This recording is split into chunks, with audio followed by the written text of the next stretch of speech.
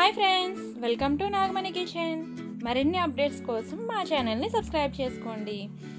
ఈరోజు మనం చూడబోయే వంట పేరు మామిడికాయ పులిహోర. అందరికీ చాలా ఇష్టమైన ఈ మామిడికాయతో ఇప్పుడు పులిహోర ఎలా తయారు చేసుకోవాలో చూసేద్దాం. మీకు కూడా ఇష్టమే కదండి మామిడికాయ అంటే.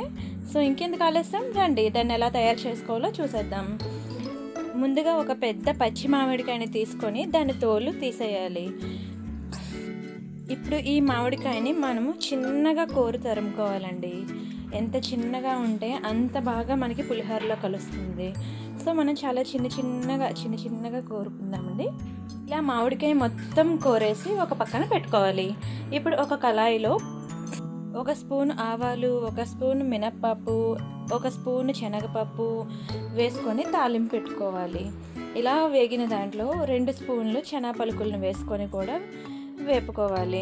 ఇలా కొంచెం వేడెక్కిన తర్వాత 2 ఎర్రమిరపకాయలు, కొంచెం పచ్చిమిరపకాయలు, అలాగే జీడిపప్పు కూడా వేసుకొని బాగా వేయించుకోవాలి. మంట మీడియం ఫ్లేమ్లో పెట్టి మాత్రమే వేయించుకోవాలండి. అలా వేయించుకుంటేనే మనకి చాలా టేస్టీగా ఉంటుంది రెసిపీ. ఇలా వేయించి పెట్టుకున్న మిశ్రమాన్ని మనం ఆల్రెడీ ఉడికించి పెట్టుకున్న రైస్లో మనం కలుపుకోవాలి. అంతేకాకుండా దీనికి తగినంత ఉప్పు కూడా వేసుకొని మొత్తం అంతా బాగా కలిసేలాగా ఈ రైస్లో కలుపుకోవాలి. ఈ కలిపిన దానిలో మనం ఆల్రెడీ కోరి పెట్టుకున్న మామిడికాయ గుజ్జును తీసుకొచ్చి సరిపడా కలుపుకోవాలి.